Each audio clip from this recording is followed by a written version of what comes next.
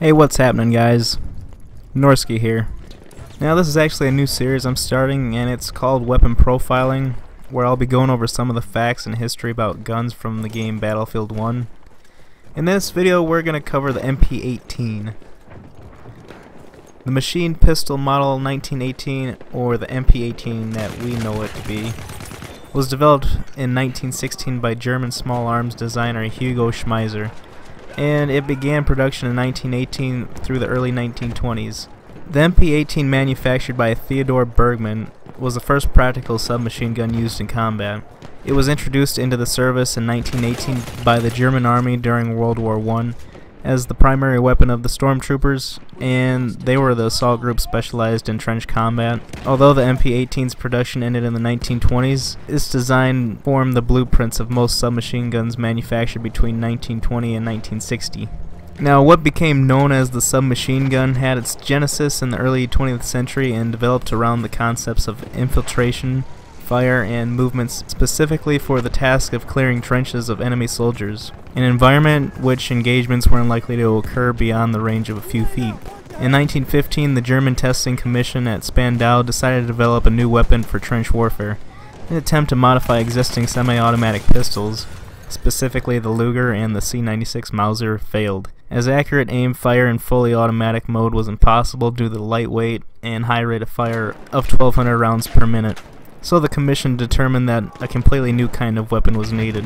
So the team of Hugo Schmeisser and Theodore Bergmann designed a new type of weapon to fulfill those requirements, which was designed as the Machine Pistol 18. Full-scale production didn't begin until early 1918, though technically it's not the world's first submachine gun, being beaten by the double-barreled Italian Villar Perosa of 1915. In modern usage of the term, MP18 is still considered the world's first submachine gun, since the Villar Perosa had been designed to be used as a light machine gun on an aircraft before it was adapted to infantry use as a single-barreled shoulder-fired weapon in late 1918.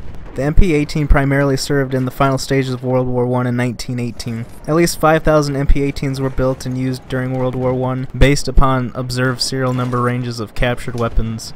However, it's possible that up to 10,000 were built for the war. Though production was outlawed by the Treaty of Versailles, they continued to secretly manufacture them into the early 1920s.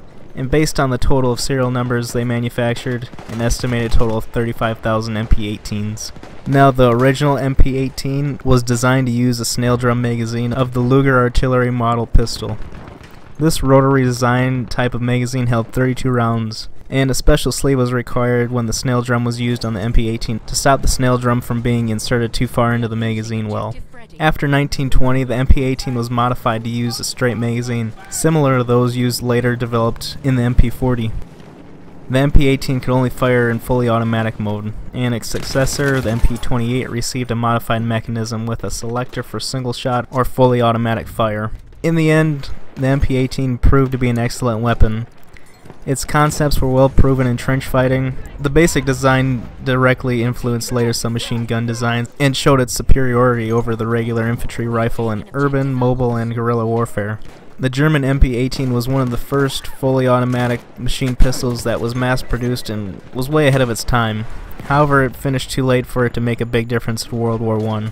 The MP18 was a small gun that had as much punch as LMGs and was much more mobile, which gave Germans a lot of firepower in such a small package. The MP18 had such a huge impact in history, though. It not only changed the way we fought in World War I, but it changed the way we currently fight today. Anyways, guys, that's the video. If you want me to do more of these, hit the like button, and leave a comment on which gun you want me to do next. Thanks for watching, guys. Hope you enjoyed. Hit that subscribe button, and I'll catch you later.